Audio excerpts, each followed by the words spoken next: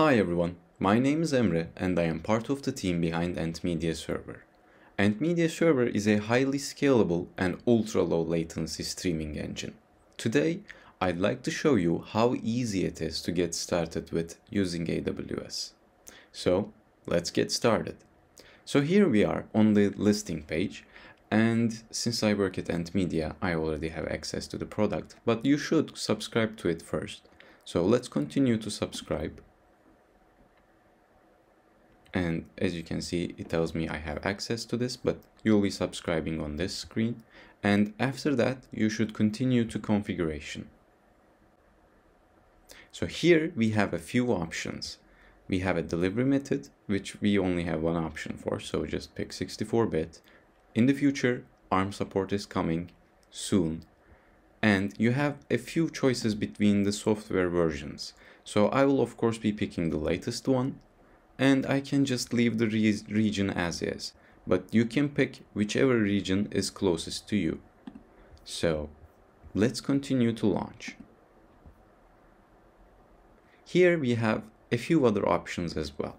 So I will be picking launch from website as my action, and you will be picking your instance type depending on your usage needs.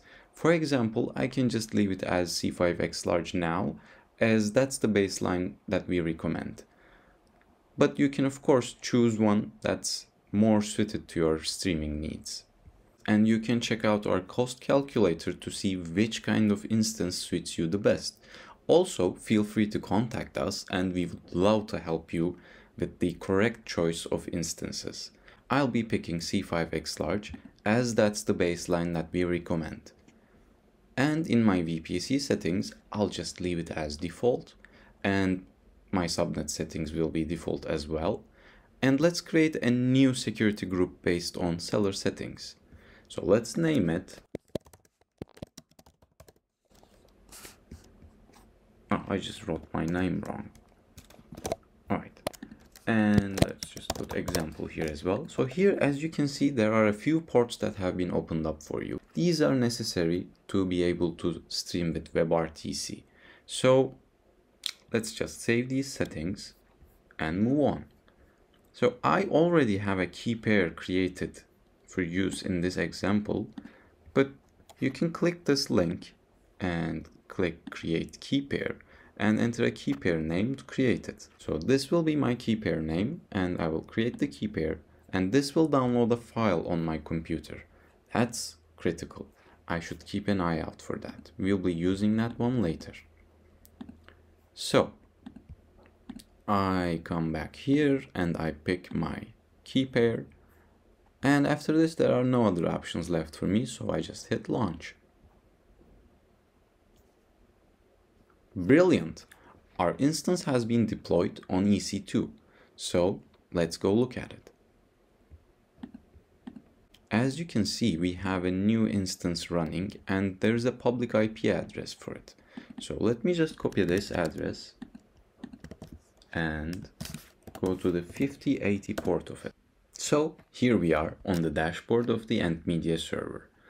Here our username will be James Bond, and I will leave it up to you to figure out why that is so. And my password will be the instance ID. So I'll just copy that over and hit let's go. Brilliant. Here we are on the dashboard and we are nearly ready to stream. But first we have to enable SSL, and for that we need a domain name. Let's connect to our instance with SSH. So you can use your favorite SSH client, but I'll just be using my terminal, and let's type SSH-I and enter our key pair file. So it will probably in my downloads. And after that, the default user is Ubuntu at my IP address. Let's try it. Let's type yes, and it didn't work because the permissions on our file was wrong. So let me copy this path and say chmod 400 and put the path in. So that should be fine now.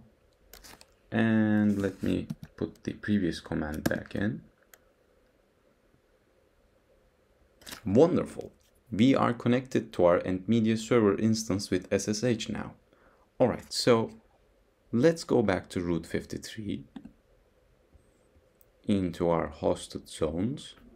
Of course, this might be different depending on your domain management, but it will have a very similar interface to this. So let's create a record and let's name this Emre. And we can put our IP address into the value and let's just create the records.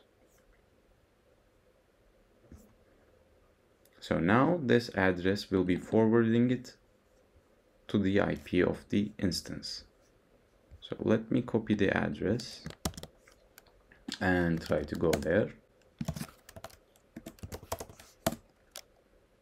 So as you can see, it points to our dashboard again, and I'd like to use webrtc. So I should probably enable SSL.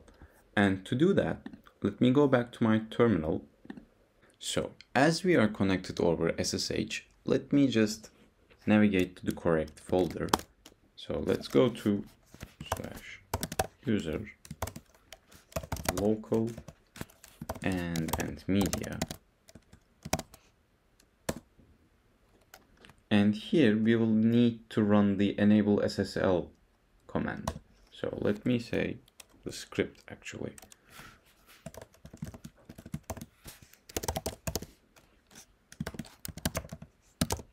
And we will add a flag for -d. And now we have to enter our domain. So what was our domain? This was our domain. So we will copy this over. All right, wonderful. We have successfully installed SSL. So let's go back to our server. All right, we enabled SSL and let's use this URL to go to our dashboard. And here we are. Again, let's use James Bond and our instance ID to get logged in. Brilliant. All right, here we are on the dashboard with SSL enabled, and now we can run a quick test. So here is a tab with the publish page, and here's another tab with the play page. So I'll hit start publish here.